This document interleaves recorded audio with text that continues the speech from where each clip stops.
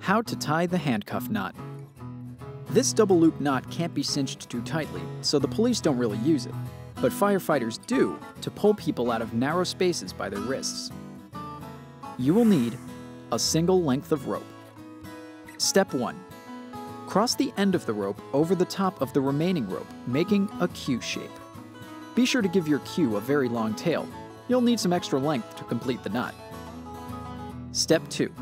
Take the end of the rope, or the tail of the Q, and cross it over again, making a second loop to the right of the first loop.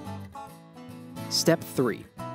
Stack the left edge of the first loop to sit on top of the right edge of the second loop. Step 4. Simultaneously pull the right edge of the first loop through the second loop while pulling the left edge of the second loop through the first loop. The size of the loops can be adjusted by gently pulling them larger or smaller. Step 5. To tighten, pull on both loops. Did you know? Also known as a hobble knot, cowboys would tie this around the legs of their horses or cattle to keep them from wandering too far during the night.